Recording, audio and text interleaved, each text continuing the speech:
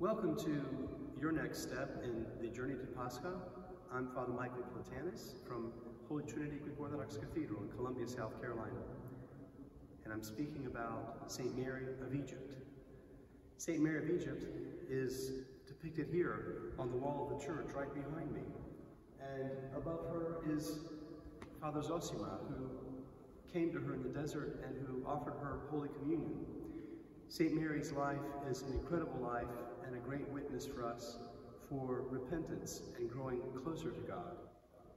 In summary, St. Mary grew up in Alexandria, Egypt, and she was not a saint. Unfortunately, she lived a very bad life, but somehow God's providence brought her into contact with some pilgrims who were going to the Holy Land to visit the holy places. When she arrived there, she tried to enter the Church of the Holy Cross and could not go in to venerate the Holy Cross. Some invisible force kept her outside of the church and away from the Holy Cross. In her confusion, she looked up and saw an icon of the Virgin Mary. And Virgin Mary said to her, "Go across the Jordan into the wilderness, and there you will find salvation." So indeed, that is what she did. She went and purchased a couple of loaves of bread and then lived in the wilderness east of the Jordan for, I want to say 47 years. She crossed the Jordan River in an interesting place. It's a very historic place. That's where the Israelites came into the Promised Land and went to Jericho to destroy the city walls. That is where Elijah fled Ahab and Jezebel and sought refuge in the wilderness.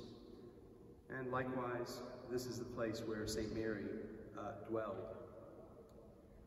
Some interesting things that we should think about for ourselves is that looking at the repentance of St. Mary of Egypt, we can indeed repent ourselves. Someone who had such a very difficult and very a life so far away from God recognized her distance from God and repented. And she's an inspiration to all of us who can put aside whatever small or great sins keep us from being close to the Lord. We are approaching the Holy Cross during Holy Week. We have in our minds venerating the precious wood of the cross on which the Lord outstretched his arm and gave us life.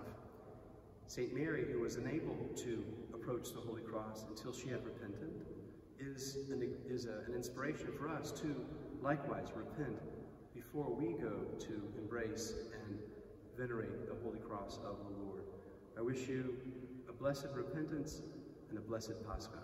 Thank you. May St. Mary intercede for all of us. Amen.